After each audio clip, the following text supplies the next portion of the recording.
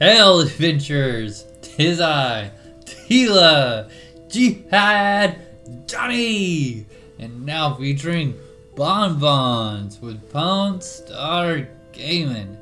Guys, how's your week been? I hope it's been really good. Today's video is going to be really cool, kind of weird if you catch my drift, because we're going to be talking all about Strangelands. So Strangelands is one of those things that, it was only one day a week originally on Sundays, and I did for a little bit. I got my first reward from it, and then I just kind of stopped doing it. They have recently opened it up to one more day, and then without spilling the beans too much too early, in the developer pipeline, they have talked about opening it up quite a bit more as far as times that you can play Strangelands. We're going to talk all about Strangelands today, but first, as you know, at Pwnstarr Gaming, we have our beer of the day. Today's beer of the day is really cool. It is Everything Rhymes with Orange IPA, and it's from Roughtail Brewing, and they're a newer brewing company. I guess their grand opening for their tap room was supposed to be in March this year, 2020. But as you guys know, it's been kind of crazy this year. So they kind of delayed that. And either way, they are in production. And I do believe that their tap room is open. It's out here in Oklahoma. It is from Blaine Stanzill and Tony Tielli. There's really not too much of a really cool, crazy story like our last video. They basically just met in a homebrew club 10 years ago in 2010. So let's go ahead and see what an orange IPA is going to taste like, and then we'll talk about Strangelands. I did orange IPA for Strangelands because orange IPA might be kind of strange. Let's find out.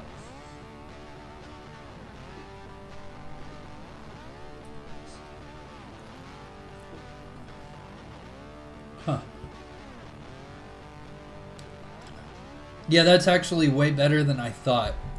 In a previous video, we did our Sam Adams cherry wheat, and it was extremely sweet and cherry, and honestly, it tasted really bad. I didn't like it. I've still got 5 others in there from my 6-pack.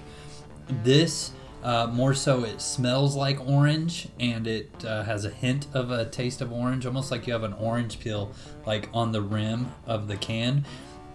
And then it just tastes like a smooth, pretty light IPA. Pretty good, not gonna lie. Well, guys, let's get going on Strangelands, shall we? Here we go. Let's get weird. All right, so let's talk about what is Strangelands exactly. Well, Strangelands is kind of like it's a survival Hunger Games type scenario that is PvM and PvP. Now that's straight from the wiki. If you want to correlate it to other games, I'm going to say it's kind of like a PUBG Fortnite kind of deal. It's really cool. So basically, there's some green portals that are going to show up at the banks on Sundays at 3. Let me make sure this is correct here. Yeah, Sundays at 3 a.m. and 3 p.m. Eastern. They're also now going to show up on Thursdays at 10 a.m. and 10 p.m. Eastern. So you go to that portal, make sure you're unmounted and you don't have any followers with you, and you're also not in a party. You go to that portal, and it's going to bring up a big old gump, right? And it's going to let you pick your class. Now, I've played the Assassin one time, and I have played the Ranger every other time. The Assassin was a lot of fun. You just kind of stealth around, and you've even got some poison on your Chris, and it's pretty cool. The Ranger, I would say, if you're out there hunting for monsters, this is a really good, simple template, because you can track for those monsters, go to them, kill them, pray for a trophy, and there you go. That's how you get your score. You can also kite Dexter templates, and if you're smart, you can, in fact, mess with the mages as far as PvP goes. By just kind of staying at max distance and then, you know, off-screening when you have to heal yourself while you're waiting for your bandage to tick. Now, I will say that the summoners are by far, without a doubt, unbalancedly wink wink, but however the dev pipeline does address this. They are the PvP gods, we'll call it, for this event. So either way, what you do is you go around, you kill people, you kill monsters. The monsters will generate trophies into your backpack. They'll generate different books on the corpse that will increase skill by 2. There'll be little potions that will increase your strength or your intelligence, your dexterity. There will be armor. There will be weapons on these corpses. I mean, think of PUBG and there you have it, as far as that goes. And then there's even like little supply chests that you go and you beat on, and then when they finally lose all their hit points, then there's those same things that we just talked about. Okay, really a survival mode type game, and I say survival for multiple reasons. The key of the game, the name of the game, whatever you want to say, is stay alive, because every 5 minutes you're going to generate 25 points to your score. Also, when those 5 minutes happen, you're going to take a hunger increase and a thirst increase.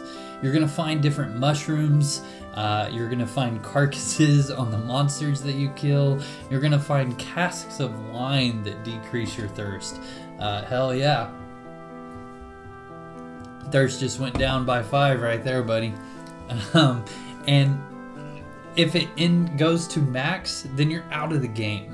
However, if you're killed by another player, you just respawn with all your blessed items. So that means that exceptional Valorant crossbow that you picked up from that supply chest earlier, well, it's gone if you were killed by a player or even a monster. Now let's say that you also picked up some power surpassingly accurate crossbow from a random monster, and you happen to store it into a hidden stash, which looks like the little ladders going down into a basement, or the little grassy knoll with the little cave, underground cave. You stashed it in there while you were putting your trophy in, which, while I must say is the best way to generate points, is trophies. Well, then guess what? You can just go right back there and pick up your crossbow that you left there. Really nice system. Overall, Strangelands is a lot of fun. It's really, really cool. I do understand that the developer pipeline is hey, this is what we're working on, and in fact, the Strangelands overhaul is only 25% complete.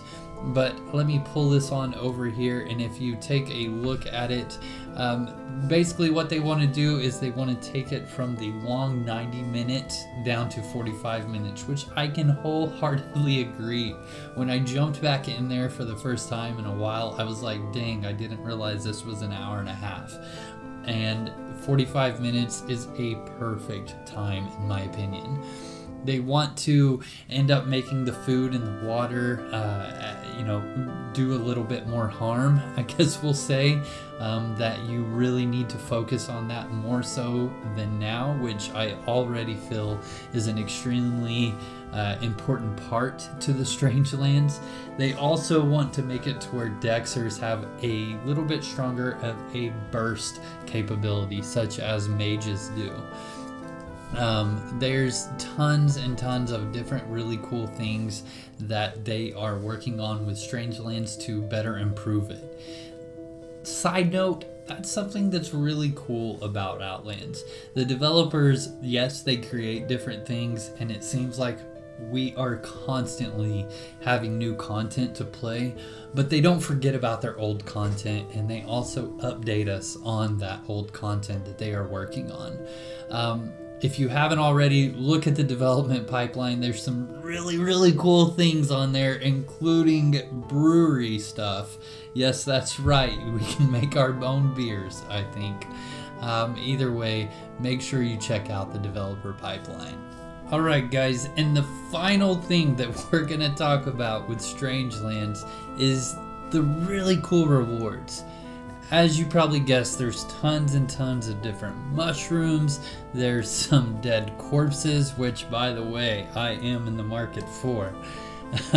There's lots of really cool rewards, everywhere from those house decorations all the way to cloths, ship deed paints, and stuff like that. Really cool rewards. It's similar to anything else as far as you generate points, and those points you can then use those to buy those rewards. Guys, that does it for our strange video over Strangelands. As you know, every week we do a raffle for everyone, anywhere from 1 to 100,000 gold. Last week we did it for everyone that participated in the Black Birthday event, kind of what their thoughts were going to happen as far as the whole Mine Axe thing that unravels. We had Colin Cross, Amish, Petch, Tony Staley, and the Lord Al. Haven't seen him in a while. Either way, let's go ahead and pick one, and our winner is Tony Staley. Congratulations, my man.